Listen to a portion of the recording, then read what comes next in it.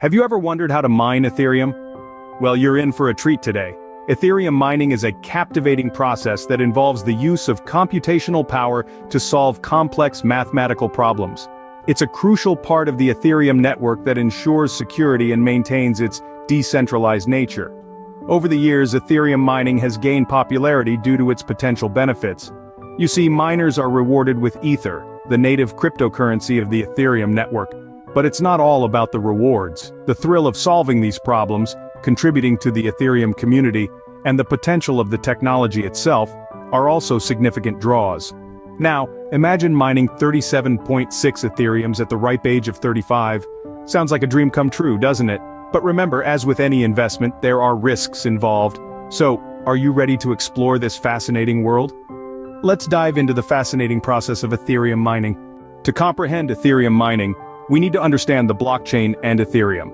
So what is blockchain? In the simplest terms, a blockchain is a digital ledger that is decentralized and transparent. It's a type of database that collects information in groups, known as blocks.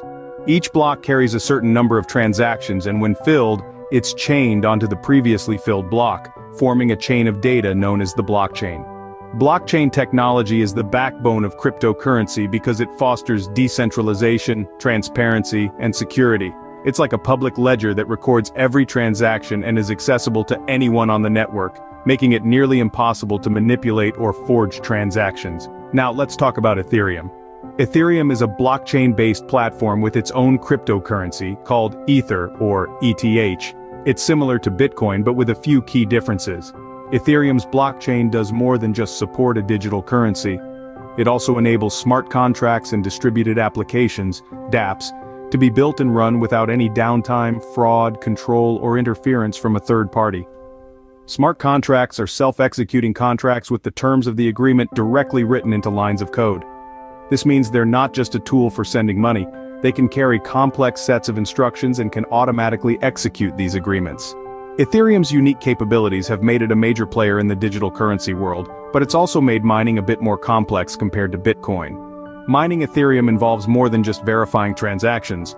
Miners also need to execute smart contracts and dApps, which requires a bit more computational power. Now that we have a basic grasp on blockchain and Ethereum, we can proceed to the actual mining process. Ethereum mining is a process that requires a certain level of technological expertise, but don't worry, we'll simplify it for you. Let's start by understanding what mining is. In the world of Ethereum, mining is the process of validating and recording transactions on the Ethereum blockchain. Miners are the individuals or entities who undertake this task. They use powerful computer systems to solve complex mathematical problems. The first miner to solve a problem gets to add a new block of transactions to the blockchain. Now you might be wondering, why do miners go through all this trouble? Well, it's not just out of the goodness of their hearts. Miners are motivated by a reward system. Each time a miner adds a new block to the blockchain, they receive a certain amount of Ether, the native cryptocurrency of the Ethereum network. This is known as the block reward. But there's a catch. The Ethereum network uses a mechanism known as proof of work. This means that miners must prove that they have done the work by solving the mathematical problem. Proof of work is a way to ensure that the blockchain remains secure and decentralized. In essence, the process of Ethereum mining can be broken down into 3 simple steps. First, miners listen for transactions being broadcasted on the Ethereum network. Second, they gather these transactions into a block and solve the mathematical problem associated with that block. And finally, once the problem is solved, they add the block to the blockchain and receive their reward. However, it's important to note that Ethereum mining is not a get-rich-quick scheme. It requires a significant investment in computer equipment and electricity. Moreover, as more miners join the network, the difficulty of the mathematical problems increases, which makes it harder to earn rewards. With these basics in mind, let's move on to the equipment required for Ethereum mining. Mining Ethereum isn't just about having the right knowledge, it's also about having the right equipment. To start mining Ethereum, there are a few essentials you'll need. The first and most important is the graphics processing unit or GPU. Unlike Bitcoin, which requires specialized hardware called ASICs, Ethereum mining is still possible with consumer-grade graphics cards. The key here is to choose a GPU that provides the best hash rate to power consumption ratio. Some popular choices among miners are the NVIDIA RTX 3080 and the AMD Radeon RX 5700 XT. Next on the list is mining software. There are numerous options out there, but some of the most popular ones include Claymore's Dual Ethereum Miner, for those who want to dual mine Ethereum and other coins, and Phoenix Miner, which is known for its stability and efficiency. Now don't forget about a stable internet connection. While mining doesn't require a lot of bandwidth, it does need a connection that's stable, as any downtime will directly impact your mining results. Once you've got all these in place, it's time to set up your mining rig. First off, ensure your GPU is properly installed and that your system recognizes it. Then, install your chosen mining software. Most mining software comes with instructions on how to set it up, so follow those closely.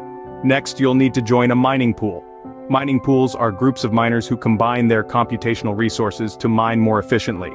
When choosing a pool, consider factors such as the pool's size, payout structure, and fees. Once your software is set up and you've joined a pool, you're ready to start mining. Just open your mining software, input the necessary details such as your pool's address and your Ethereum wallet address, and hit start. And there you have it. It might seem a bit daunting at first, but once you get the hang of it, it's quite straightforward. Remember, the key to successful mining is a combination of the right equipment, the right software, and a little bit of patience. Now that we're all set with the equipment, let's talk about the actual mining process.